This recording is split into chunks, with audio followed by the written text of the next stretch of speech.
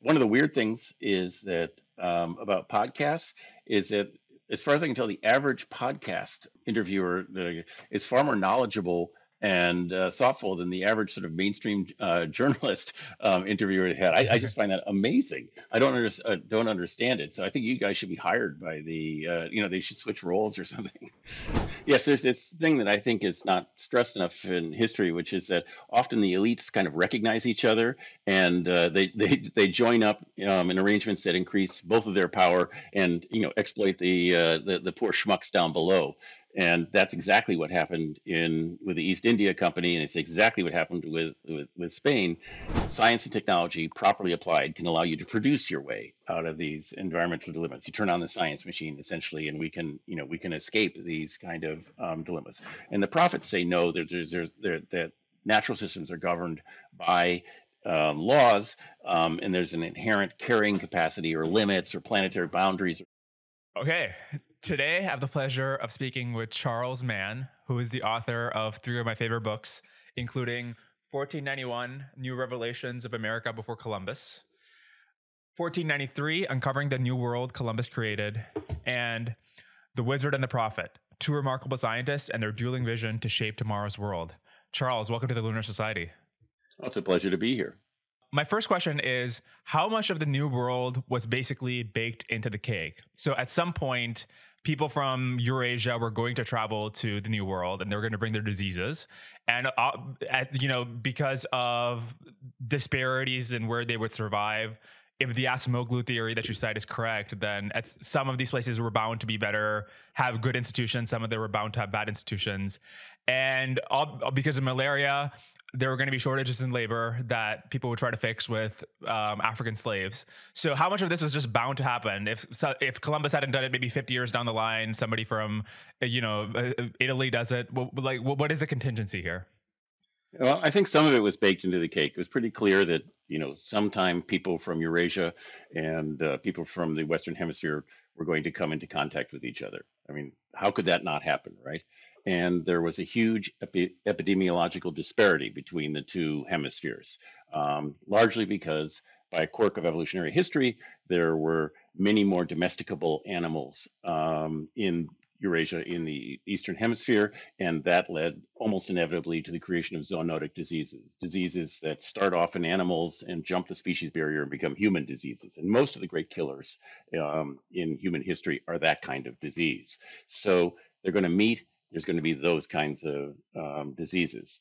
But it's possible to imagine, if you wanted to, some alternative histories. There's a wonderful book by Laurent Binet called Civilizations that, in fact, just does that. It's a great alternative history book, and he imagines that some of the Vikings came and they actually extended further into North America than they did, and they brought the diseases so that by the time of Columbus and so forth, the epidemiological balance was different. And what happened was that when Columbus and those guys came, these societies killed him, grabbed his boats, and went to Europe, and the Inca conquer Europe in this. And it's far fetched, but it does say that even this encounter will happen and the diseases will happen, but it doesn't happen in the way that they did. It's perfectly possible to imagine again that Europeans didn't engage in wholesale slavery. There was a huge debate, when this began, about whether this was a good idea or not. And you had a lot of reservations, particularly among the Catholic monarchy, sort of asking the Pope, "Is it okay that we do this?" And you can imagine the penny dropping in a slightly different way. So some of it was, I think, going to happen. I think, but how exactly it happened is really up to chance and contingency and human agency. When I guess in the 15th and 16th century, when the Spanish first arrived, were the Incas and the Aztecs, were they at a particularly weak point or particularly decadent, or was this just where you should have expected that civilization? Like this was basically how well it would have been functioning on any given time period. Well, typically empires are much more, sort of jumbly, fragile entities than we kind of imagine. And there's always, fighting at the top. And what Cortez was able to do, for instance, with the Aztecs, the Triple Alliance, they're better called the Triple Alliance. Aztec is a invention from the 19th century, and that was three groups of people in central Mexico, the largest of which were the Mexica, who had the great city of Tenochtitlan. But their other two guys who were members of this really resented them. They were the superior guys, and what Cortez was able to do was to foment a civil war within the Aztec empire, and and to take some of the enemies of the Aztecs and some of the members of the Aztec Empire and create an entire new order. And there's a fascinating set of history that hasn't really, I think, emerged into the popular consciousness. Certainly, it was new, and I didn't include it in 1491 or 1493 because it wasn't. It was so new that I didn't know anything about it. Largely Spanish and Mexican scholars about the conquest within the conquest, and so the allies of the Spaniards, Tlaxcala, Tlatelolco, and so forth, actually sent armies out and conquered big swaths of northern and southern Mexico and, Central America. And so there is a far more complex picture than we realized even 15 or 20 years ago when I first published 1491. So in that sense, yes, but also the conquest wasn't as complete as we think, because what happened is Cortez moves in, and what he does is he marries. I talk a little bit about this in 1493. He marries his lieutenants into these these indigenous things, and creating this hybrid nobility that then extends on to the Inca. So interesting. And the same thing for the Inca. It's a very powerful but also unstable empire, and Pizarro has the luck to walk in right after a civil war. And when he does that, and right after civil war and massive epidemic, he gets them at a very vulnerable point. But again, it all would have been impossible. Pizarro cleverly allies with the losing side, or the apparently losing side in the Civil War, and is able to sort of create a new rallying point, and they attack the winning side. So so you have, yes, they came in at weak points, but empires typically have these weak points because of fratricidal stuff going on in the leadership. Yeah. It does remind me also of, the East India Trading Company. And oh, yeah. And the Mughal Empire. Yes, exactly, and the Mughals, some of those guys in Bengal invited Clive and his guys in. And in fact, I was struck by this. I've just been reading this book. Maybe you've heard of it, The Anarchy by William Dalrymple. I've started reading it, but it's amazing. I haven't made that much progress. Yeah, it's an amazing book, and it's so oddly similar to what happened. There's this fratricidal stuff going on in the Mughal Empire, and one side thought, oh, we'll get these foreigners come in and we'll use them. And that turned out to be a big mistake. Yes. What's also interestingly similar is the efficiency of the bureaucracy, in the sense that Neil Ferguson has a good book on the British Empire. And one thing he points out is that in India, the ratio between an actual English civil servant, I mean, you can call them something else maybe, and the actual Indian population was, I think, 1 to 3 million at the peak of the ratio. And which obviously is only possible if you have cooperation of at least the elites, right? Yeah. It sounds similar to what you were saying with Cortez marrying his underlings to the nobility.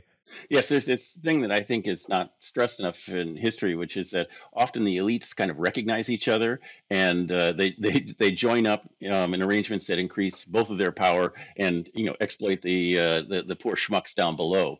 And that's exactly what happened with the East India Company, and it's exactly what happened with Spain. And it's not so much that that there's this amazing efficiency. It's that it's a mutually beneficial arrangement for them. And then Tlaxcala, which is now a Mexican state, wasn't really fully part of. It had its rights. The people kept their integrity. They were not part of the Spanish Empire, and it really wasn't part of Mexico until I think it's 1857 or something like that. Wow. I mean, it was a good deal for them. And the same thing was true for the Bengalis. They've made out like bandits from the elites did from the British Empire. Yeah, that's super interesting. Why was there only one successful slave revolt in the New World in Haiti? Like, why weren't in many of these cases the ratios between slaves and the owners is just, it's huge. So why weren't more of them successful? Well, I guess you would have to say, define successful.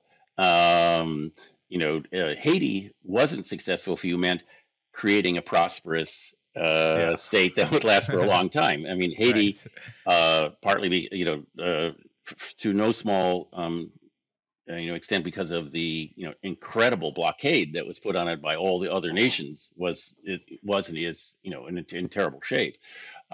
Whereas there were things like Palmares, where you had for more than 100 years people who were self-governing. Now eventually they were incorporated into the larger project of Brazil, but you could also point out that there's um, a great Brazilian sort of classic, like Moby Dick or Huck Finn is to the U.S., is this thing called Os Sertões by a guy named Acuna, and it's translated. It's an amazing translation, very good translation in English to under Rebellion in the Backlands. And what it is about is in the 1880s the creation of a hybrid state of runaway slaves and so forth, and how they had essentially kept their independence and lack of supervision informally from the time of colonialism, and now the new British state, new Brazilian state, is trying to take control, and they fight them to the last person. And so you had these effectively independent areas, not de facto, if not de jure, that existed in the Americas for a very long time. And there are some in the US too, in the Great Dismal Swamp. And you hear about those maroon communities in North Carolina. And there are certainly ones in Mexico where everybody just agreed these places aren't actually under our control, but we're not going to say anything. And if they don't mess with us too much, we won't mess with them too much. So, is that successful or not? I don't know. Yeah, yeah. But it seems like these are temporary successes. There's, Well, how long do if I nations remember last? correctly, How long do nations last? I mean, that's true. right, the Genghis But Khan. How long did the Khanate last? Right? yeah, It was yeah, pretty. It fair had some enough. impact. Yeah. So I But know what you mean. I know what you mean. And they yeah, basically they had overwhelming odds against them.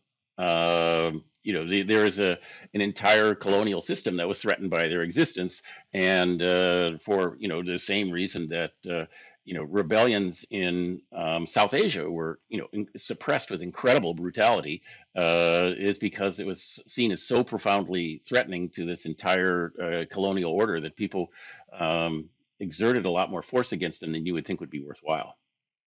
right. It reminds me of James Scott's thing in Against the Grain, where Hmm. he pointed out if you look at the history of agriculture, there's many examples where people just like choose to run away and Yeah. live as foragers in the forest, and then the state tries to bring them back into the fold. Right. And so yes, exactly. This is part of that dynamic. A certain number of people, who wants to be a slave, right? And as many people as possible leave. And it's easier in some places than others. It's very easy in Brazil. And so all these, there's 20 million people in the Amazon, or, in Brazilian Amazon, something like that. And the great bulk of them are the descendants of people who left slavery, and they're still Oh wow. Brazilians and so forth, but they ended up not being slaves. Yeah, that's super fascinating. What is the explanation for why slavery went from being obviously historically ever present, but also at a particular time it ended being at its peak in terms of value and usefulness? What's the explanation for, like, Britain bans the slave trade, and within like 100 or 200 years, there's basically no legal sanction for slavery anywhere in the world? This is a really good question, and the answer, so the real answer is, historians have been arguing about this forever. I mean, not forever, but for decades. And there's a bunch of different explanations. And the reason I think that it's so hard to pin down is it's kind of so amazing. I mean, if you think about it, in 1800, if you were to have a black and white map of the world and to put red in countries in which slavery was not legal and socially accepted, there would be no red anywhere on the planet. I mean, it was like the most ancient human institution that there is. The Code of Hammurabi, which I think is still the oldest complete legal code that we have, about a third of it is about, the rules for, when you can buy, when you can sell, how you can mistreat, how you can't, all Right. that stuff. It's about a third of it is about buying and selling and working other human beings. Um, and so this thing has been going on for a very, very long time. And then in a century and a half, um, it suddenly changes. So there's some explanation. Machinery gets better. And so the reason to have people is that you have these intelligent, autonomous workers who are like the world's best robots. If you, from the point of view of the owner, they're fantastically good, except they're incredibly obstreperous, and you're constantly afraid they're going to kill you. So if you have a chance to replace them with machinery, or to create a wage in which are run by wage people, wage workers who are kept in bad conditions but are somewhat have more legal rights, maybe that's a better deal for you. Another one is that the industrialization produced different kinds of commodities that became more and more valuable, and slavery was typically associated with agricultural labor. And so as agriculture diminished as a part of the economy, slavery became less and less important, and it became easier to get rid of them. Another one has to do with the the beginning collapse of the colonial order. I think that part of it has to do with just at least in the West, and I don't know enough about the East. It's just to say, but you have the rise of a serious abolition movement with people like Wilberforce and various Darwins and so forth, and they're incredibly influential. And to some extent, I think people started saying, "Wow, this is really bad." And I suspect that if you looked at South Asia and Africa, you might see similar things, having to do with a social moment. I just don't know enough about that. I know there's an anti-slavery movement and caste movement, and which are all tangled up in South Asia, but I just don't know enough about it to say anything intelligent. Yeah, yeah. The social aspect of it is really interesting because the things you mentioned about like automation and industrialization making slavery redundant. Obviously, by the time that might have explained why it expanded, but its original inception in Britain, like that was before the Industrial Revolution took off. So that was purely them just taking a huge loss in order because this movement took hold, And the same right? thing is true Is for it? Las Casas. I mean, Las Casas, in the 1540s, sort of comes out of nowhere and starts saying, "Hey, this is bad," and he is this predecessor of the modern human rights movement, and Yeah. it's absolutely extraordinary figure. And he has huge amounts of influence, and he causes Spain in the 1540s to pass, the king to pass what they call the new laws, which says no more slavery, which is a devastating blow, if it had been enacted to the colonial economy in Spain, because that all depended on having slaves to work in the mines, the silver mines in the northern half of Mexico and in Bolivia, and which was the most important part of not only the Spanish colonial economy but the entire Spanish Empire. It was all slave labor, and they actually tried to ban it. Now, you could say they came to their senses and found a workaround in which it wasn't banned, but it's still, this actually happened in the 1540s, largely because people like Las Casas said, "This is bad. You're going to hell. You're doing this." Right. I'm super interested in discussing with you once we get into the Wizard and the Prophet section how movements like, for example, environmentalism has been hugely Oh effective. yeah. Again, even though it probably goes against the maybe the naked self interest of many countries. So I'm very interested in discussing with you at that point about why these movements have been so influential. But let me continue asking you about the globalization of the New World. So I'm really interested in why you think, or how you think about contingency in history, especially given that you have these two groups of people that are separated by tens of thousands, that have been independently evolving for tens of thousands of years. What things turn out to be contingent, and what things are both of them end up doing. What I found really interesting from the book was both of them develop like pyramids, right? Like this structure. Like who would have thought that just like within our extended phenotype or something? But Well, it's also geometry. I mean, there's only a certain limited number of ways you can pile up stone blocks, in a stable way, and pyramids are certainly one of them.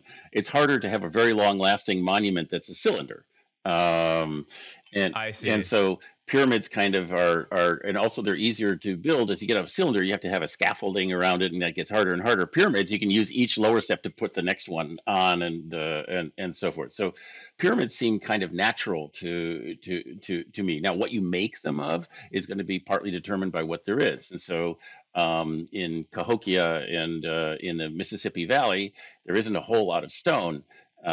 So people are going to make these earthen pyramids, and there's going to be, if you want them to stand for a long time, there's certain things you have to do for the structure, in which people figure out.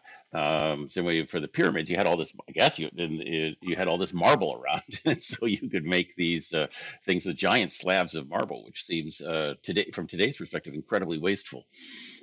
So you're going to have some things that are universals like that, and along with the apparently universal or near universal idea that people who are really powerful like to identify themselves as supernatural and therefore want to be commemorated.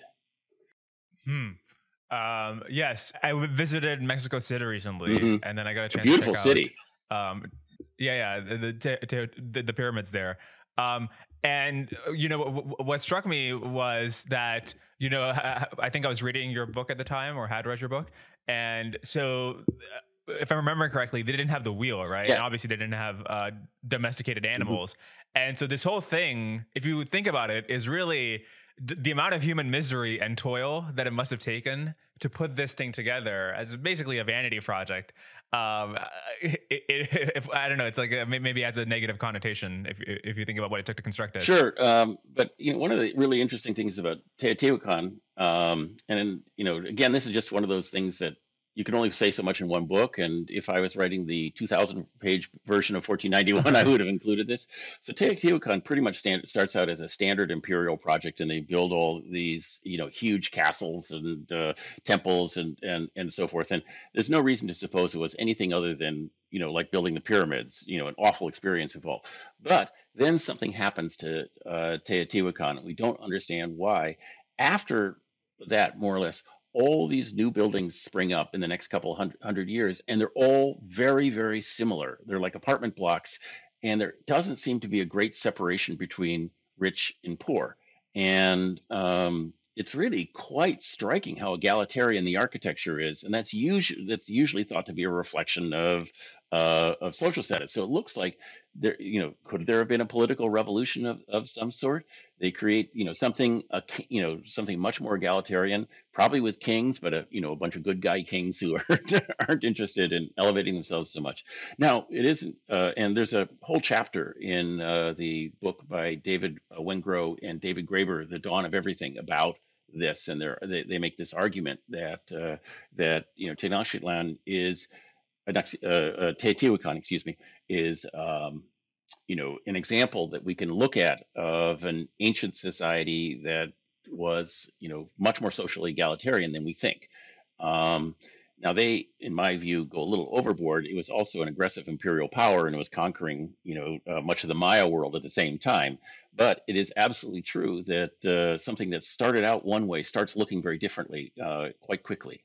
And you see this lots of times in the Americas. In the Southwest, you I don't know if you've ever been to like Chaco Canyon or any of those places.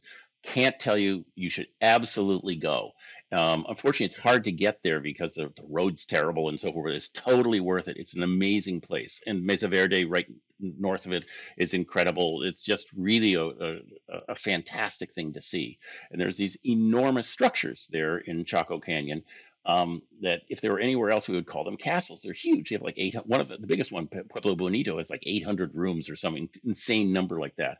And it's clearly an imperial venture. And then we know that it's in this canyon, and on one side, getting the good light and good sun is all these huge. There's a whole line of these huge castles, and on the other side is where the peons lived. We also know that starting around 1100, everybody just left. And then their descendants start the Pueblo, who are this sort of intensely socially egalitarian type of people, and it looks like a political revolution took place. And in fact, in the book I'm now writing, I'm arguing that sort of tongue in cheek, but also seriously, that this is the first American Revolution. It's they got rid of this these guys or kings, or something, and created these very different and much more egalitarian societies in which ordinary people had a much larger voice in what went on. Interesting. But I wonder, I think I got a chance to see the Teotihuacan apartments when I was there. And I wonder if we're just looking at the buildings that survived, and the buildings that survived are maybe like better constructed because they were for the for like those were the buildings for the elites, right? And then so like where everybody else lived, it just might have just washed away over the years. So what's happened in the last 20 years is then, basically much more sophisticated surveys of what is there. I mean, what you're saying is absolutely the right question to ask. Are the rich guys, the only things that survived and the ordinary people didn't? And you can never be absolutely sure of that. But what they have done is the kind of LiDAR and ground penetrating radar surveys, and it looks like this sort of more egalitarian construction extends for a huge distance. And so it's possible that there's even more really, really poor people within the thing, but at least you see the an aggressively large quote unquote middle class getting there, which is very, very different than the kind of picture you have of the ancient world in which there's the sun priest or somebody, and then all the peasants around there. Yeah. Yeah. But by the way, is the thesis of the new book something you're willing to disclose at this point? Sure, totally sure. okay if you're not. Okay. Okay, so this is sort of a weird thing. It's like a sequel or something, or offshoot of 1491. And that book, I'm embarrassed to say, was supposed to end with another chapter, and that chapter is going to be about the American West, which is where I grew up, and I'm very fond of it. And apparently, I had a lot to say because when I outlined the chapter, the outline was way longer than the actual completed chapters of the rest of the book, and I sort of tried to chop it up and so forth, and it just was awful. And so I just cut it. And if you carefully look at 1491, it doesn't really have an ending. It's just got, at the end, the author sort of goes, "Hey, I'm ending. Look at how great this is." And this has been bothering me for 15 years. And so during the pandemic, when I was stuck at home and like so many other people, I hauled out what I had, and I've been saving string and tossing articles that I came across into a folder. And I thought, okay, I'm going to write this out more seriously now, 15 or 20 years later.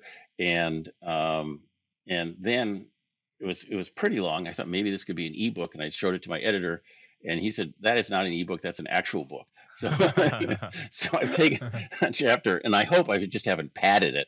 And it's about the North American West, and something I've added is thinking about it is, my kids like the West, and at various times they've said, what would it be like to move out there? Because I'm in Massachusetts, where they grew up, and so I start thinking about what is the West going to be like tomorrow, when I'm not around 30 or 50 years from now. And it seemed to me that we won't know who's president or who's governor or anything, but there's some things we can know. It'd be just really a surprise if it isn't, hotter and drier than it is now, or it has been, in the recent past. That would just be really a surprise. So I think we can say that's very likely to be like that. It would be a surprise if it wasn't, all the projections are that something like 40% of the people in the area between the Mississippi and the Pacific will be of, Latino descent. From the South, so to speak.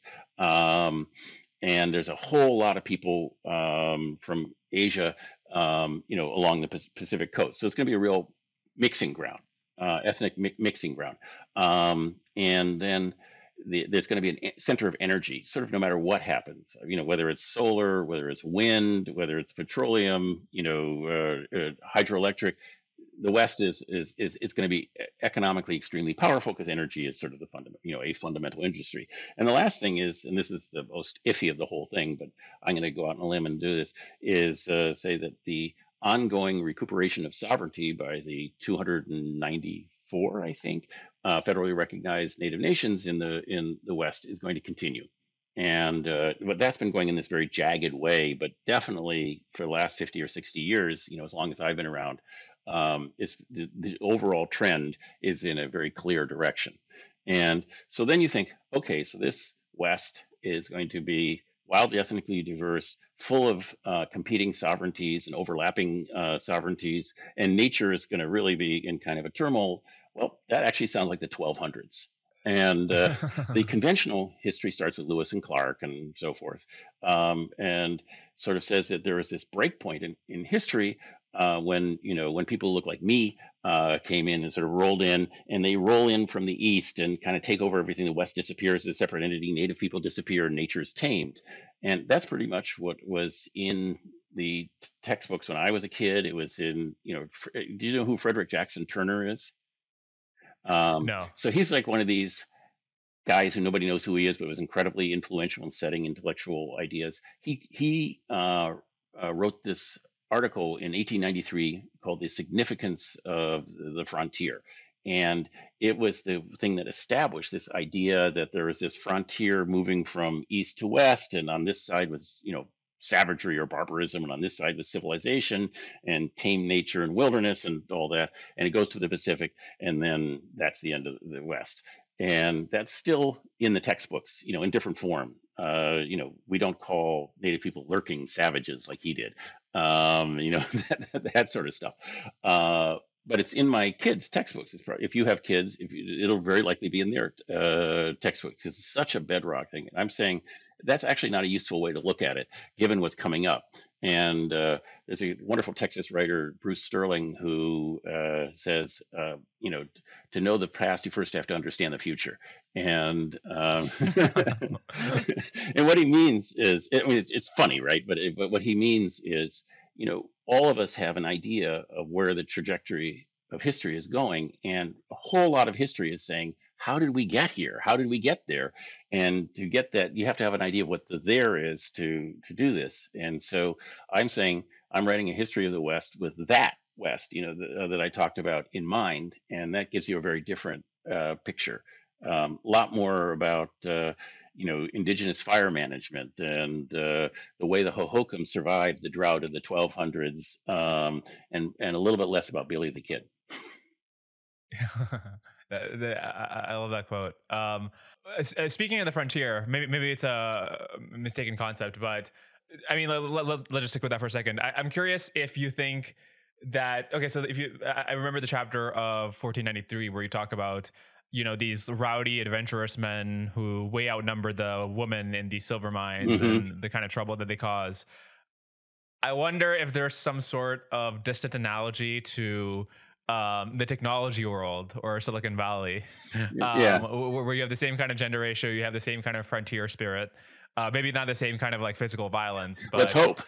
sociologically, is there any similarity there? I think it's funny. I hadn't thought about it, but but it's certainly funny to think about. So let me do this sort of off the top of my head, and then with the idea that if I start saying, with the idea that at the end of it, I can say, wait a minute, that's ridiculous. Both of them would attract people who either didn't have much to lose or were oblivious about what they had to lose, and kind of had a resilience towards failure. I mean, it's amazing the number of people in Silicon Valley who have like completely failed at numbers of things and just get up and keep trying, and have a kind of real obliviousness to social norms.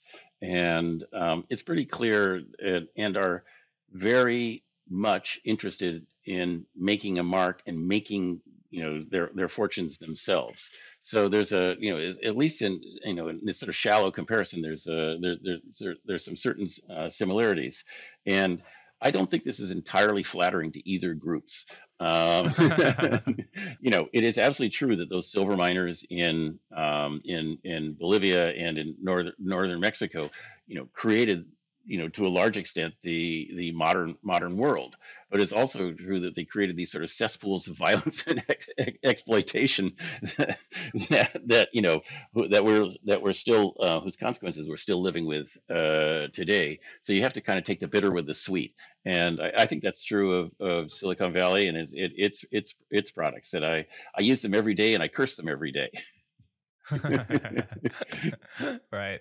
I want to go I'll back give you to an the example. I'll contingency. Yeah, give you an example. go for it. In my own Go for it. thing, the internet has made it possible for me to do something like have a Twitter thread and have millions of people read it, and have a discussion, and that's really amazing. At the same time, yet today the Washington Post has an article about how every book in I think it's Texas. It's one of the states that a child checks out of the school library goes into a central state data bank, and and they can see and look for patterns of people taking out bad books and this sort of stuff. And I think like, whoa, that's really bad. That's not so good. And it's really the same technology that this dissemination and collection of information, vast amounts of information with relative ease. So, right, all of these things, you take the bitter with the sweet. Yeah, yeah.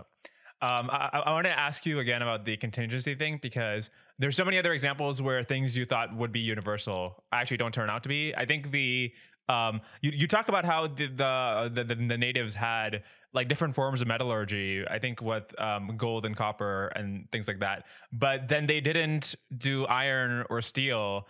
And you would think that given the warring nature of these like iron would be such a huge help. And then there's a clear incentive to build it. There's like millions of people living here who could have built or developed this technology. Same with the steel, I guess. Sorry. Same with the wheel. So like what is the explanation for why these things you think anybody would have come up with it just didn't happen? It's just amazing to me. I don't know, and I this is like one of those things like I think about all the time. A few weeks ago, it rained, and I went out and I walked the dog, and I'm always amazed that you can there's literal glistening drops of water on the crabgrass, and you pick it up, and sometimes there's little holes eaten by insects in the crabgrass, and every now and then, if you look carefully, you'll see a drop of water in one of those holes, and it forms a lens. Right, you're right, and you can look through it, and you can see it's not a very powerful lens by any means, but you can see it's magnified, and you think like, how long has there been crabgrass and or leaves and water? Just forever. We've had glass forever. How is it that we had to wait to von Leeuwenhoek or whoever it was to create lenses? I just don't get it. Or in the book, 1491, I mentioned the moldboard plow, which is the one with a curving blade that allows you to go through the soil much more easily. Invented in China, thousands of years ago, not around in Europe till the 1400s. Like, come on, guys, what's it? And so so there's this mysterious sort of mass stupidity that can affect. And one of the wonderful things about globalization and trade and contact and so forth is that maybe not everybody is as blind as you, and you can learn from them. I mean, that's the most wonderful thing about trade. So in the case of the wheel, I mean, the more amazing thing is, like in Mesoamerica, they had the wheel. It was on child's toys. Why did they develop it? And the best explanation I can get is they didn't have domestic animals, and a cart then would have to be pulled by people. That would imply, to make the cart work, you'd have to cut a really good road. Whereas they did have travois, I'm not sure if travois, Travois, which are these things that you hold, and they have these skids that are shaped like kind of like an upside down V, and you can drag them across rough ground. You don't need a road for them, and that's what like people used in the Great Plains and so forth. So you look at this and you think like, maybe the ultimate labor savings was, I mean, this was good enough, and you didn't have to build and maintain these roads to make this work. So maybe it was rational, or just maybe they're just blinkered. I don't know. And similarly with the steel, I think there's some values involved in that. I don't know if you've ever seen one of those sword-like things they had in Mesoamerica called macahuitls. They're wooden clubs with obsidian blades on them, and they are sharp as hell. They're like, don't run your finger along the edge because you'll just slice it open. And an obsidian blade is pretty much sharper than any iron or steel blade, and it doesn't rust. Nice, but it's much more brittle. Yeah, right. And so you say like, okay, the Spaniards were really afraid of them because a single blow from these heavy, sharp blades could kill a horse. I mean, they saw people like whack off the head of a horse with a big strong guy with a single. So they're really dangerous, but they're not long lasting. And um, so part of the deal was that the values around conflict were different in that conflict in Mesoamerica wasn't a matter of sending out foot soldiers and grunts to go and get it. It was a chance for soldiers to get individual glory and prestige, and this was associated with having these very elaborately beautiful weapons that killed people with. And so maybe this worked, not having steel worked better for their values and what they were trying to do in war than it would for Europe's. I mean, that's just a guess, but you can imagine a scenario in which it's not just blinkered, but an expressive of what those people were trying to do on the basis of their different values. But this is hugely speculative. There's a wonderful book by Ross Hessig called Aztec Warfare, in which it's an amazing book, which is like a military history of the Aztecs. It's really quite interesting, and he talks about this a little bit, and he finally just says we don't know why they didn't, but this worked for them. Interesting. Yeah, it's kind of similar to when you think about China not developing gunpowder into an actual like ballistic thing, or Japan giving up the gun, actually banning guns. During the Edo period, the Portuguese introduced guns, and the Japanese used them. And they said, nope, don't want them, and they banned them. This turned out to be a terrible idea when Perry came in the 1860s, but for a long time, Japan, and there's this thing where supposedly under the Edo period, Japan had the longest period of any nation ever without a foreign war. Interesting.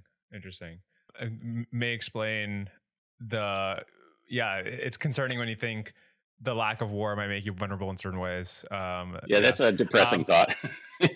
Right. Yeah. Fukuyama in The End of History, he's obviously arguing that we should just like liberal democracy will be the kind of the final form of government everywhere. But he has this like thing at the end where he's like, yeah, but maybe we need like a small war every 50 years just to make sure people remember how bad it can get and how to deal with it.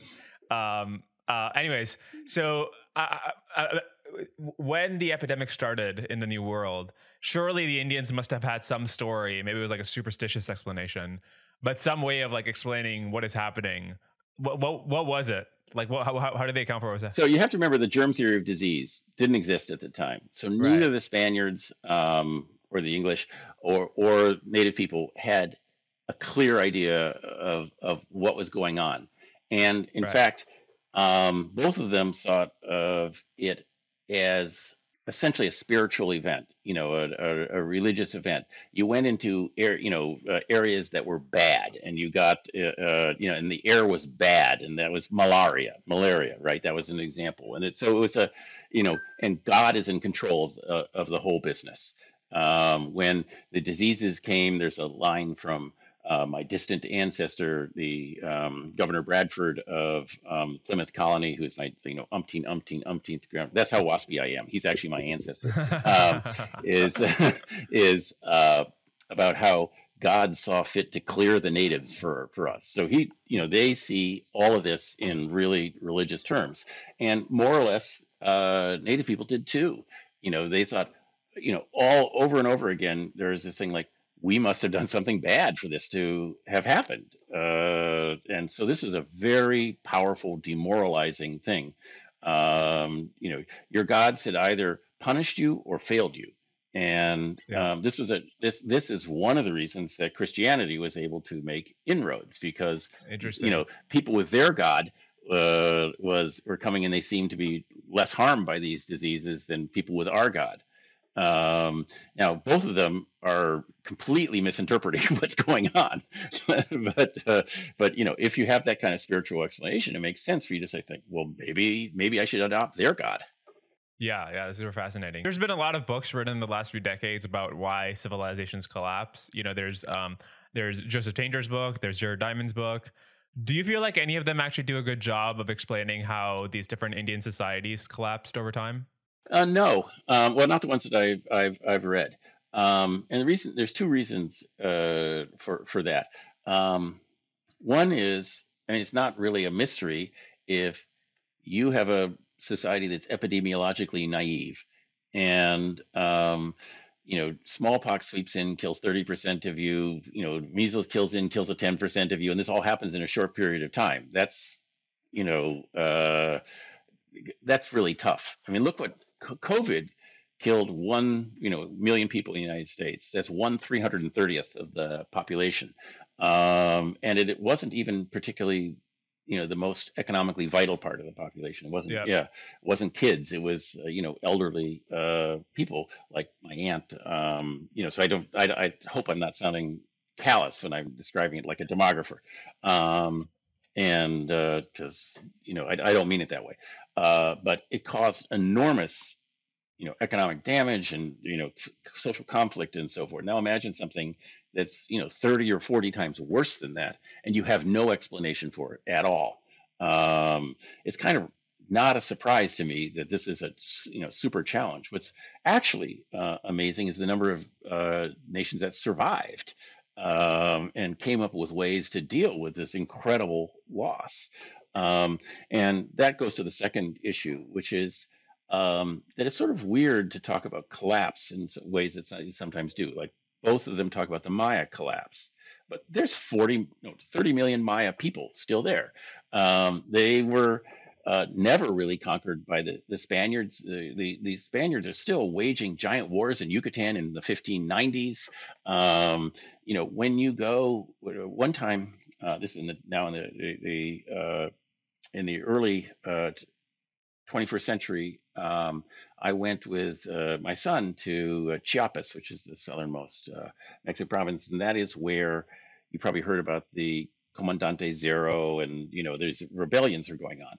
And we were looking at some Maya ruins, and they were too beautiful, and I stayed too long. We were driving back through the night on these terrible roads, and we got stopped by some of these guys with guns, and I was like, oh God, not only have I, got myself into this, I got my son into this. And the guy comes and he looks at this and says, who are you? And I say, we're American tourists. And he just gets this disgusted look. He says, go on. And I said, wait a minute. The journalist in me takes over and says, well, what do you mean? Just go on. And he says, we're hunting for Mexicans. And I drive about a mile. I think, wait a minute, I'm in Mexico. And those are Maya. All those guys were Maya people still fighting against the Spaniards. So it's kind of funny to say that their society collapsed when they have their Maya radio stations, their Maya schools, there are people speaking Maya in their home. It's true they don't have giant castles anymore, but it's odd to think of that as collapse. They seem like highly successful people who have dealt pretty well with a lot of foreign incursions.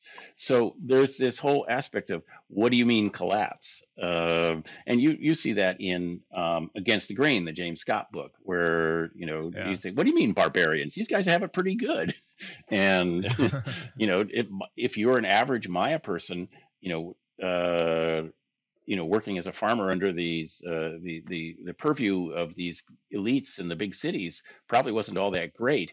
And after collapse, you were probably better off. So so all of that I feel like is important in this discussion of collapse. And I think it's hard to point to collapses that don't either have very clear exterior causes or are really collapses of the environment, and particularly of the environmental sort that are pictured in books like Diamond's Collapse. He talks like Easter Island. And the striking thing about that is we know pretty much what happened to all those trees. Easter Island is this little speck of land, in the middle of the ocean. Dutch guys come there. It's the only wood around, forever. They cut down all the trees to use it for boat repair, ship repair, and they enslave most of the people who are living there. I mean, we know pretty much what happened. There's no mystery about it. Why did the British government and the king keep subsidizing and giving sanction to the Virginia company, even after it was clear that this is not especially profitable and basically like half the people that are going are dying? Why didn't they just like stop? That's a really good question. That's a super good question. I don't really know if we have a satisfactory answer because it was so stupid for them to keep doing that. It was such a loss for so long. So you have to say they were thinking not purely economically, and part of it is the backers of the Virginia company in sort of classic VC style. When things were going bad, they lied about it.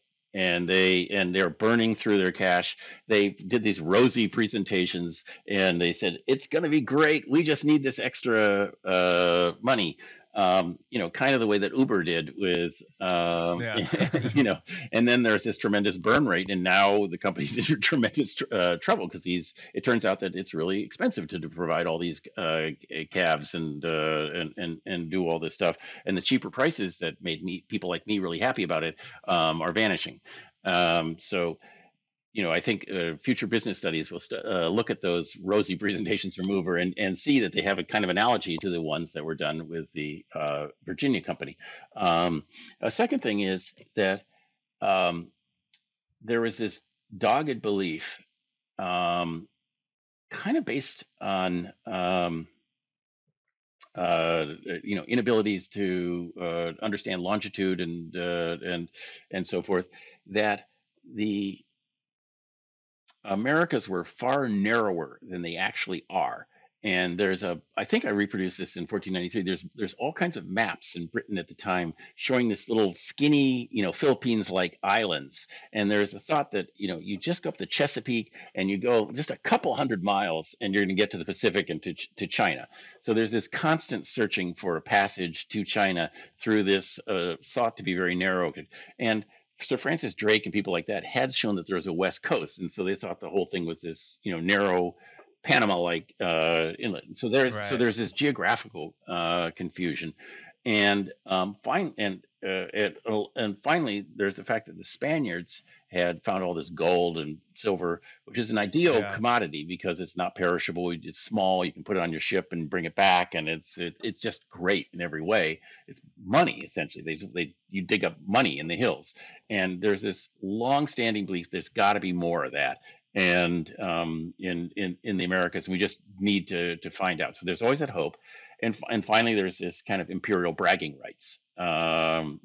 We can't be the only guys without a colony, and you see that with later in the 19th century with Germany becomes a nation, and one of the first things it does is says looks for pieces of Africa that the rest of Europe hasn't claimed, and sets up its own mini colonial empire. So there's this kind of keeping up with the Joneses aspect. It just seems to be sort of deep in the European ruling class that you got to have an empire, in this weird way that seems very culturally part of it. And I guess it's the same for many other places. As soon as you feel like you have a state together, you want to annex other things. You see that over and over again all over the world. So that's part of it. So all those things I think contribute to it. This out and out lying, this delusion, and various delusions plus hubris. Yeah. It seems that the colonial envy has probably today spread to China. I don't know too much about it, but I hear that the Silk Road stuff they're doing is not especially economically wise. It just but it is this kind of like, you have this impulse if you're a nation trying to rise that I gotta go over there. Go over there and show what a big guy I am. Yeah. Exactly. Speaking of China and speaking of silver, I want to ask you about the silver trade. So, excuse another tortured analogy, but when I was reading that chapter where you're describing how the Spanish silver was ending up in China, I'm reading this and I'm looking at you're describing how the Ming Dynasty it caused too much inflation. Therefore, people needed a reliable medium of exchange, and then they had to give up real goods from China just in order to get this silver, which is just a medium of exchange. It's not creating more apples, right? And I was thinking about this. I was like, this sounds a bit like Bitcoin today, in the sense, obviously to a much smaller magnitude, but in the sense that you're using up goods. Like, I mean, it's a small amount of electricity, all things considered, but like you're having to use up like real energy in order to construct this medium of exchange. And maybe somebody can claim that this is necessary because of inflation or some other policy mistake, like you can compare it to like Ming Dynasty or something. But what do you think of this analogy, basically, that there's a similar thing where real goods are being exchanged for just medium exchange? That's really interesting. I mean, on some level, that's the way that money works, right? I go into a store and Starbucks, and I buy a coffee and I hand them a piece of paper with some drawings on it, and they hand me an actual coffee in return for a piece of paper.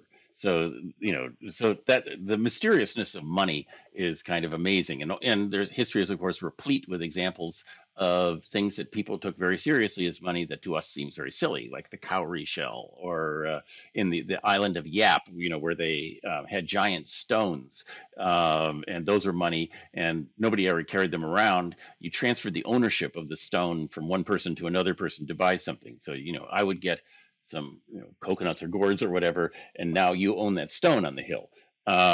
So there's a tremendous sort of mysteriousness about the human willingness to assign value to arbitrary things, such as in Bitcoin's case, strings of zeros and ones. So that part of it makes sense to me. What the extraordinary thing is that when the effort to create a medium of exchange ends up costing you significantly, which is what you're talking about, and we were talking about in China, where people got a medium of exchange, but they had to work hugely to get the money. I don't have to work hugely to get a dollar bill, right? To get the dollar bill, it's not like I'm cutting down a tree and smashing the papers to pulp and printing this. You're right, and that's what they're kind of doing in China, and that's to a lesser extent what you're doing in Bitcoin. So I hadn't thought about this, but it and the Bitcoin in this case is using computer cycles and energy, and to me it's absolutely extraordinary the degree to which people who are Bitcoin miners are willing to upend their lives to get cheap energy. So a guy I know is talking about setting up small nuclear plants, is part of his idea for climate change. And to set them up, he wants to set them up in like really weird remote areas. And I was saying, who would be your customers? And he said, Bitcoin people would move to these nowhere places so they could have like these pocket nukes to privately supply their Bitcoin habits. And I just thought, that is really crazy to completely upend your life to create something that you hope is a medium of exchange that will allow you to buy the things that you're giving up. Right. And so there's a kind of funny aspect to this, and that was partly what was happening in China, is that they were unfortunately China is very large, and so they were able to send off all this stuff to Mexico so that they could get the silver to pay their taxes, but it was definitely weakened the country. Yeah, well, actually, the thing you're talking about, in some sense, it's El Salvador actually tried it. They were trying to set up a Bitcoin city next to this volcano, and they were going to use the geothermal from the volcano in order to make people come there to mine cheap Bitcoin, or mine it cheaply. Staying on the theme of China, do you think the prophets were more correct or the wizards more correct for that given time period? Because you have the introduction of, as you describe them in the book, potato, corn, maize, sweet potatoes, and then this drastically increases population. But then again, it reaches a carrying capacity. So, and then obviously there's other kinds of ecological problems this causes, as you describe in the book. So, is this is this, you think, at that time evidence of the wizard worldview that you had this potato and then population balloons, or is it are the prophets like, oh no, the carrying capacity will catch up to us eventually? Okay, so let me interject here for those members of your audience who don't know what we're talking about. I wrote this book, The Wizard and the Prophet, and there's about these sort of two camps that have been around for a long time regarding about how we think about energy, resources, the environment, and all those issues. And the wizards, you can call them, that's my name for them. Stuart Brand calls them druids, and which is, in fact, originally the title was going to be involve the word druid, but my editor said, nobody knows what a druid is. so I had to change it to wizards. Anyway, say that science and technology properly applied can allow you to produce your way out of these environmental dilemmas. You turn on the science machine essentially, and we can escape these kind of dilemmas. And the prophets say no, that natural systems are governed by laws, and there's an inherent carrying capacity or limits or planetary boundaries, or there's a bunch of different names for them that say that you can't do more than so much. And so what happened in China is that European crops came over, and China's one of China's sort of basic geographical conditions is it's something like 20% of the Earth's habitable surface area, or it has 20% of the world's population. Excuse me, has a appreciable chunk of the world's surface area, but it only has 7 or 8% of the world's above ground fresh water. There's no big giant lakes like we have in the Great Lakes, and there's only a couple of big rivers, the Yangtze and the Huanghe or Yellow River, and the main staple crop in China has to be grown in swimming pools. That's rice. And so there's this paradox, which is, how do you keep people fed with rice in a country that has very little water? And if you want a shorthand history of China, that's it. It's okay. So, and prophets believe that there's these planetary boundaries, and so in history, these are typically called Malthusian limits after Malthus. And the question is, with the available technology at a certain time, how many people can you feed before there's misery? And the great thing about history and this sort of thing is it provides evidence for both sides. Because in the short run, what happened when American crops come in is that the potato, the sweet potato and maize, corn, are the first staple crops that are dryland crops that can be grown in the western half of China, which is very, very dry and mountainous and has little water.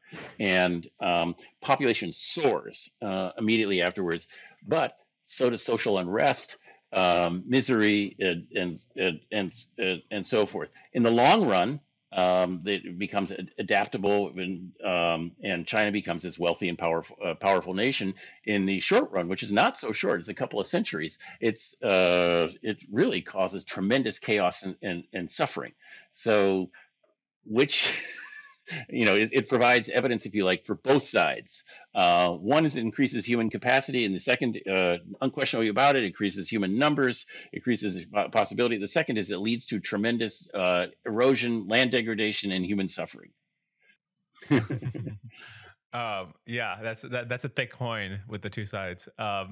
But by the way, so I realize I haven't gotten to all the wizard and prophet questions, and there's a lot of them. So I certainly have, time. I'm enjoying the conversation.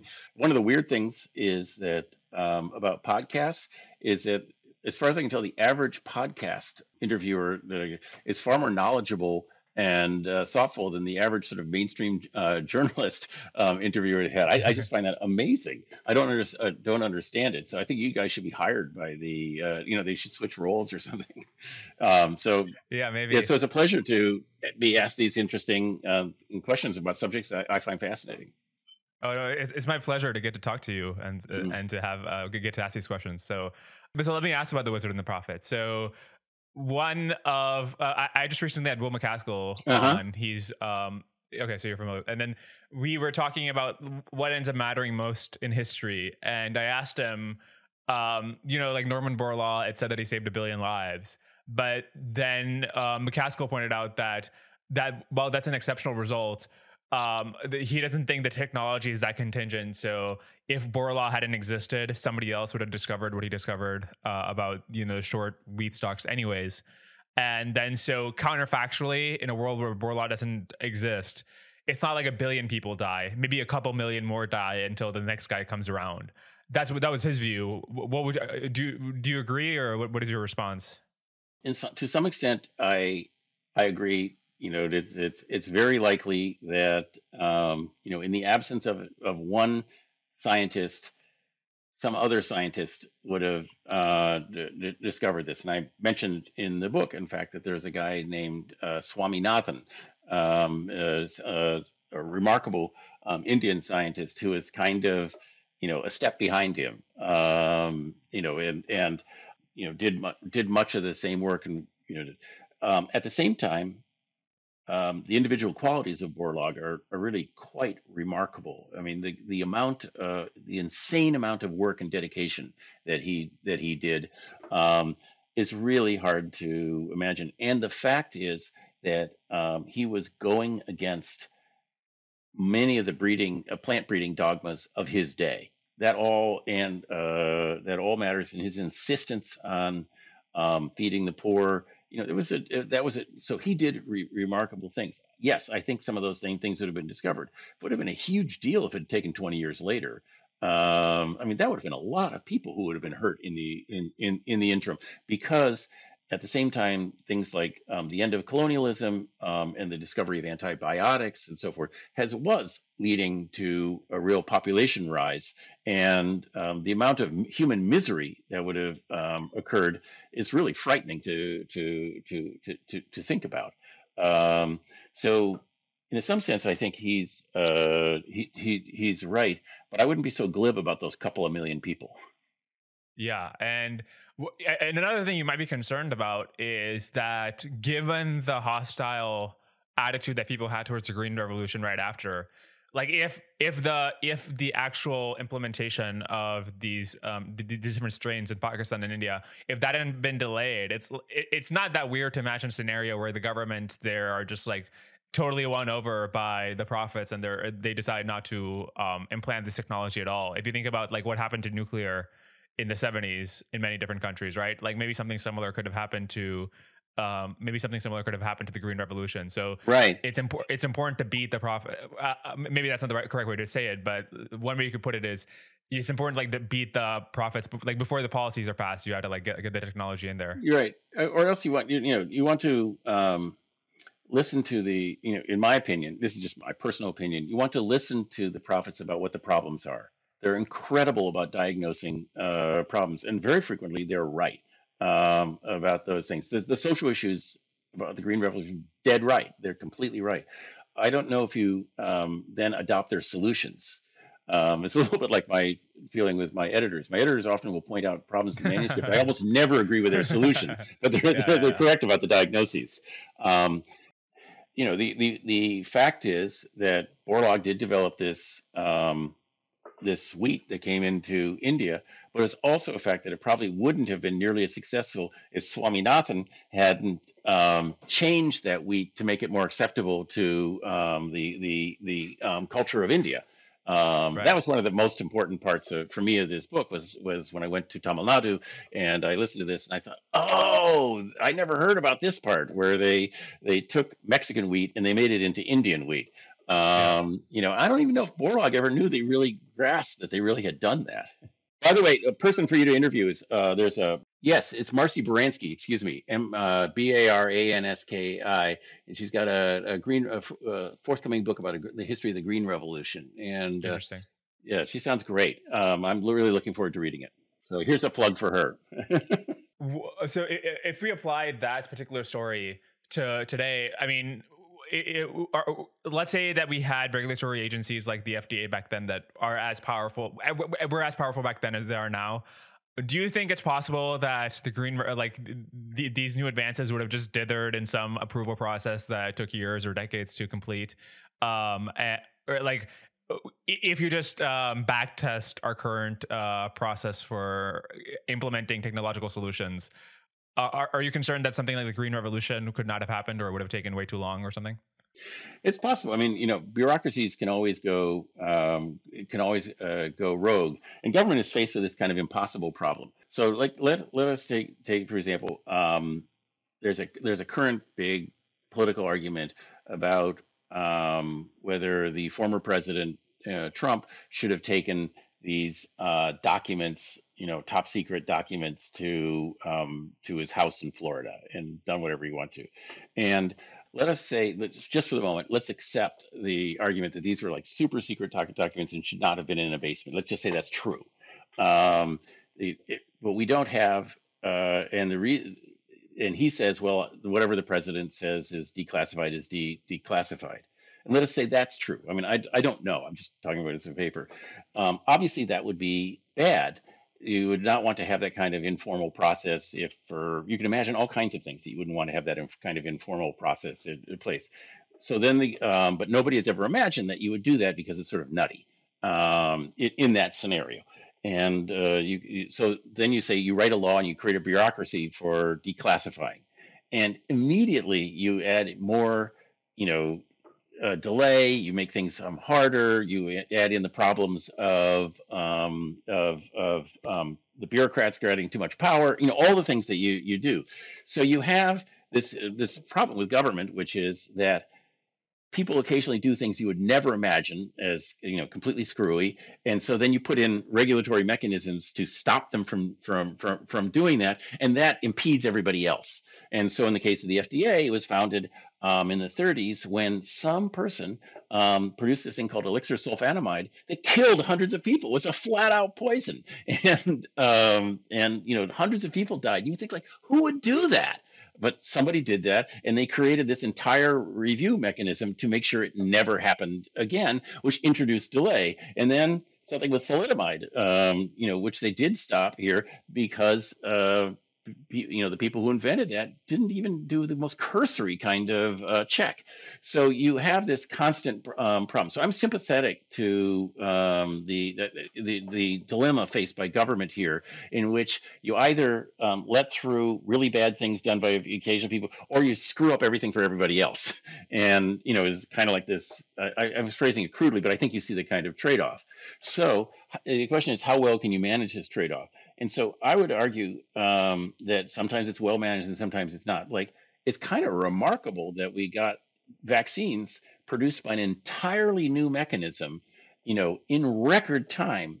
And they passed pretty rigorous safety reviews, and they were given to millions and millions and millions of people with very, very few negative effects. I mean, that's a regulatory triumph there, right? So that would be the counterexample. You have this new thing that you can feed people and so forth, and they let it through very quickly.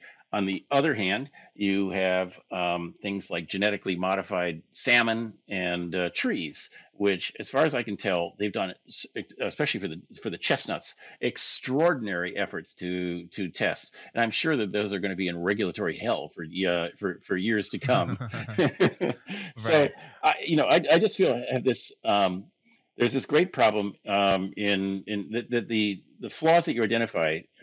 I would like to back up and say this is a problem sort of inherent to government, and that there is always they're always protecting us against the edge case, and the edge case sets the rules, and that ends up unless you're very careful, making it very difficult for everybody else. Yeah. And the vaccines are an interesting example here, because one of the things you talk about in the book, one of the possibilities with regards to climate change, is that you could have some kind of geoengineering. You're right. And I think you mentioned in the book that, well, as long as it could just be like, if even one country tries this, then they can effectively, for relatively modest amount of money, they could change the atmosphere. But then I look at the failure of any government to approve human challenge trials. Yes. Something that seems like an obvious thing to do and would have potentially saved hundreds of thousands of lives during COVID by speeding up the vaccine approval. And then I wonder, maybe the collaboration among the international collaboration is strong enough that something like geoengineering actually couldn't happen because something like human challenge trials didn't happen. So let me give a plug here for a fun novel by my friend Neil Stevenson called Termination Shock, which is about some rich person just doing it and just doing geoengineering, and the fact that it's actually not against the law to fire off rockets into the stratosphere. In his case, it's a giant gun that shoots shells into the full of sulfur into the upper atmosphere, and I guess the question is, what time scale do you think is appropriate for all this? I feel quite confident that there will be geoengineering trials within the next 10 years. Is that fast enough? That's a real judgment call. I think people like David Keith and the other advocates for geoengineering would have said it should have happened already, and that's way too slow. People who are super anxious about moral hazard and precautionary principles say that's way too fast. So you have these different constituencies. So it's hard for me to think off the top of my head of an example where these regulatory agencies have actually totally throttled something in a long-lasting way, as opposed to delaying it for 10 years. 10 years is not. I don't mean to imply that that's nothing, but really killing off something. Is there an example you can think of a thing that was killed nuclear? Well, it's very dependent on where you think where you think it would have been otherwise. Like I've heard people say maybe it was just bound to be the state, but I think in that case that was a very successful case of as far as I can tell, of regulatory capture, in which the opponents of the technology successfully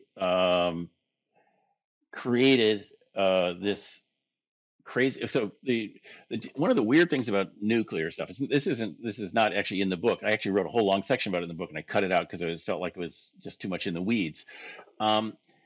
If you have a coal plant, they have environmental rules, and the rules are based on a threshold principle that you set a safe threshold for the emission of particulates and other things, and as long as you're below that threshold, you're fine. Nuclear power has a thing for its main type of quote pollution, which is radiation. It's called the linear no threshold model. And what it says is that you have to reduce the radiation to the maximum extent practicable, and that is set by essentially, if your nuclear power is way cheaper than coal power, which it is, that means you have more profit so that you can spend more money on reducing it. Right. And so you're going ever further on the road to diminishing returns. So you have a completely different regulatory standard for nuclear. I'm talking about this country than you do for coal. And so you have this bizarre fact that coal power plants emit more radiation than nuclear plants do because of the residual radiation in the coal that's dug up from underneath the earth. And so there you have a case of a very strange case of regulatory capture in which you have a completely inconsistent set of safety standards across different parts of the same industry. And the question to me, and sort of an empirical question, is how common is that, or is that this weird thing that's happened to nuclear? Yeah. Okay, so assume that let's say you're in the 1960s and that you are a philanthropic donor who is interested. Let's say you're like the 1960s version of an effective altruist. You're interested in doing the most good possible. And in retrospect, it's clear that you should have funded Borlaug. I mean, counterfactually, he still does it. But, let's just say his work depends on your funding. How could you have identified work like that? Is there some criteria that is broadly applicable where you could have identified his work in Mexico using it? That's a really good question. That's the greatest good for greatest number question. And to do that, you would have to say, what are the biggest problems facing the planet? And then presumably, if you're Will MacAskill or somebody like that, you say all lives are equal. And so what is the thing that's most affecting the most number of lives? In that case, it's probably clean drinking water. Right? I think that's the biggie. And that means funding funding primarily urban infrastructure for water, and setting up some kind of foundation or some independent agency that's not insulated that's insulated from government to actually keep those water systems going. That would be my answer on that. Which would be that's how you would do it. I think you would try to figure out, what are the bare necessities? What's killing more people than anything else? And in 1960, it's probably food and water. And so food is actually the Food and Agriculture Organization, once they get interested in Borlaug, actually does a pretty good job of promoting it. And there's the creation of the CIGAR system. It could always use more. Water is completely neglected. And actually, I would channel it towards water. Interesting. Okay. I want to know, I'm going to name two trends, and I want to know what you think these two imply for the debate between wizards and prophets in the future. So one of the trends is declining researcher productivity in terms of how many new important advancements each researcher is able to make. There's evidence that shows that that's like exponentially decaying. I think that's wrong. That they think. And the reason is that, in the areas that I'm familiar with, there's two things that are going on. One is like in particle physics. It's harder and harder to make discoveries because you're a penalty of your own success. You're pushing harder and harder into things, and to really get to where you're going, it's just incredibly expensive. So that's a natural phenomenon. It's not anything really to worry about because, what do you want to do? Undo the past 50 years of, of success in particle physics? People like Murray Gell-Mann could do a huge amount because we didn't know anything. So you're seeing just plain old diminishing returns. The second thing, though, and I think is something important, is that in fields like agricultural research, the vast majority of research is in a bunch of narrow areas: wheat, rice, maize, and so forth. There's all kinds of alternative crops that that are hardly looked at and could be really important, particularly in a time of climate change when we are going to have a much more resilient and varied agricultural system to deal with the uncertainties of climate change. So there's hardly any research done in agroforestry. All those crops are essentially wild. How many people are, except for William Powell looking at chestnut, there's practically no real genetic research into increasing tree crop productivity. There's also not nearly enough research in even, things like cassava, where you could, do a huge amount because I always tell, when I talk to people, I always say, go to these other crops. They're really, really important. They're going to be even more important in the future, and there's virtually no research on them. And you can make giant strides rather than being the person who's trying to increasingly optimize wheat, something that's already been optimized by 10,000 people. So part of it is that there's this channeling of people into fields that are already well trodden.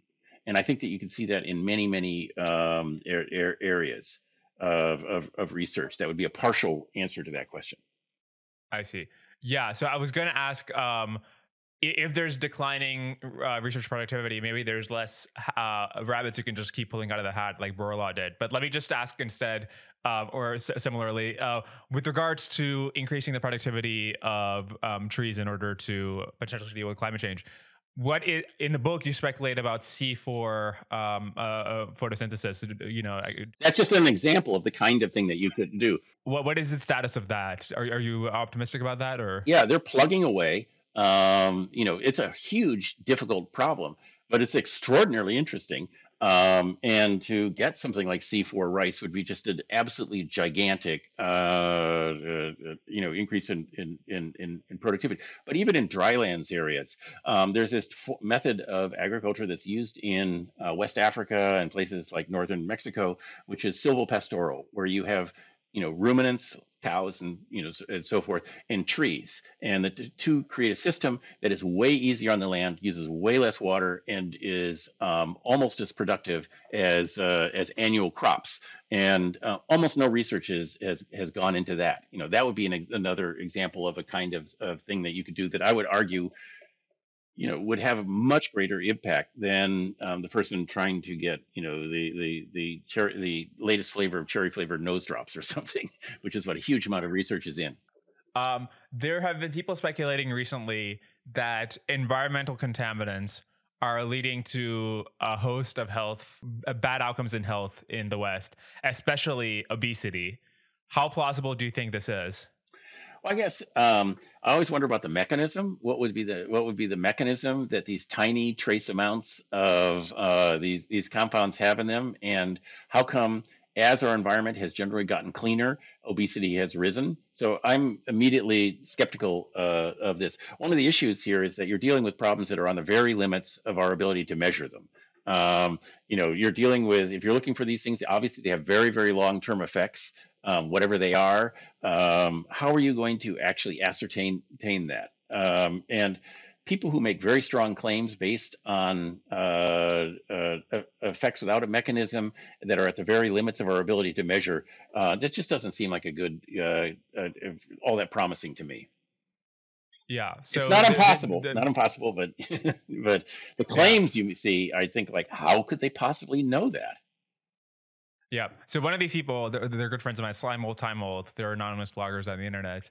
And they set up something called the potato diet. It was like a 4-week study. And I thought you might have interesting thoughts on this, given the chapters in your book that were dedicated to the humble potato and its impact on the world. So basically, they only ate potatoes for 4 weeks. And as you talk about in the book, potatoes have a bunch of micronutrients that They're means weirdly that good for you. either, If you're going to do that, use potatoes. Yeah. yeah. And then people lost a lot of weight. What? So is this something you would have expected? What do you think of this? Like, just recapitulating Irish history. Well, the Irish history is both analogous and not analogous, because it is true they ate nothing but it, but also those people were super, vigorously physically exercising because they were out in the fields with really poor tools. So um, it's a really different situation from you and me, who, no matter how many times you go to the gym, that's not the same as working for 10 hours in the fields. um, and Also, the epidemiological environment is so crazy different, and all those people in Ireland only lived to the age of 40 anyway, right? So there's a whole host of studies that show that people who take extreme diets, almost always they work. Nothing but beans, nothing but this, and people lose a lot of weight in the short term. It's really difficult to show that it's possible to keep it off, and it's possible for people to maintain these kinds of diets for long periods of time. Right, right. I remember that part of the book where you have that passage from Adam Smith where he's commenting on how all these Irish people, they only eat potatoes, but all of them seem so healthy Yeah, and beautiful. right. Well, they're also out in the fields and not in London, right? Adam Smith's looking at Edinburgh and places like that, which are the most unhealthy places on the planet. Say you have no discount rate, so you think future people matter exactly as much as current people. Yeah. Does that shift you more towards the profit side or the wizard side? Not in absolute terms, but like from where you're starting out. I have to say, I'm uncomfortable with this, that entire time reason. This is something that William MacAskill talks about, and I don't think, from what I've read of his, he takes seriously enough the question that we don't know what those future people will want. There's no question that what we want today would have seemed abhorrent to people, most people 1800, in 1800. So the idea that we can have any other idea other than they probably want to be alive, it seems much more questionable than I think, than I think it does. And so there's two ways to look at it. One is the wizards say, we have an idea. They're going to want to live in this, certain kind of utopia and live their longest lives and have the maximum possible physical comfort, which is generally what the wizards say. The prophets might say, and that seems perfectly reasonable to me. But the prophets might say, well, we should be more epistemologically, humble. Say we don't know what they want to. Let's preserve as many options as possible for them.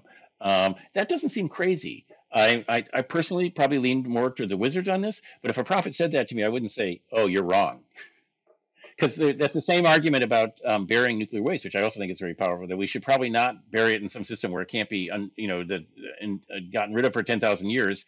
We should just make sure that we can track it for a couple hundred years, and then there will be more options for people 200 years from now than there are today. Okay, so what is wrong with the basic free market objection to the carrying capacity arguments, which goes like, okay, let's say we do reach the ends of some resource, then its price will just increase until you reach some sort of sustainable equilibrium and people just decrease their consumption or keep it constant or something. So if it, let's say with meat, people are concerned that the developing world is, as it gets richer, people are going to eat more meat. But if it's true that it consumes 10 times the energy and the grain that's just like feeding them directly, then, that'll be represented in the price. And like, and then so the trend lines might be mistaken because the price of meat will increase or something. So yeah, no, I think that's a very powerful argument. But the problem with it, to my mind, is that the kinds of things that we're talking about, or we care about for carrying capacity, aren't things like bubble gum, or things like food, water, energy, and those have never, as far as I know, been governed by anything remotely resembling the free market. Right? They aren't today. They never have been in the past. So it seems to me an interesting thought experiment to imagine what would happen if you truly had a free market for those things. But it also seems pointless because if I had to bet, I'd bet that it would be the same way it's been for the last couple thousand years, and we don't have a free market, and we already have all kinds of weird distortions because of that. From if your point of view, the tremendous amount of food that's wasted, the crazy arrangements we have for water in the similarly these like ludicrous things like I have this idea. You're in Texas, right? So you have this thing where Texas has like its own independent grid, so it can't trade energy with other states that are nearby. Yeah. Like, what the heck is that? Right. That's really crazy. And there's, I mean, I don't mean to pick on Texas, but it's just something I was thinking of. There's equally crazy things all over the place. The impossibility of building long distance high tension lines because various states have just arbitrarily imposed rules that make it impossible. There's all kinds of crazy things going on. So I guess I think like what you're saying is very likely to be true in a system that will never exist. Yeah. Unfortunately, because it's kind of a nice idea. Right. Okay. That seems an actual note to close on. This is extra. I mean, I learned so much from the books, and I learned so much from talking to you. So I really enjoy this. The books again that we talked about were 1491, 1493, The Wizard and the Prophet for anybody interested. And then is there any other place that you would like to direct viewers who might want to check out your work? I guess stay tuned for my book about the West, which should be coming out next year if I'm at all lucky. Okay, and I'd love to have you back on again when it comes out. Oh, sure. We can talk about Texas has got an amazing history. Yeah, definitely. One of the things I learned about was the Comanche. Russ Customers and their role in Texas history is just totally eye-poppingly amazing. So that's actually a very fun part. So we can talk about your Texas roots. we definitely will. Thanks so much for coming on, Charles. Sure. Pleasure. Nice to meet you. Hey, thanks for listening. If you enjoyed that episode, I would really, really, really appreciate it if you could share it. This is still a pretty small podcast, so it is a huge help when any one of you shares an episode that you like. Post it on Twitter, send it to friends who you think might like it, put it in your group chats. Just let the word go forth. It helps out a ton. Many thanks to my amazing editor, Graham Bessalou, for producing this podcast, and to Mia Ayana for creating the amazing transcripts that accompany each episode, which have helpful links, and you can find them at the link in the description below. Remember to subscribe on YouTube and your favorite podcast platforms. Cheers. See you next time.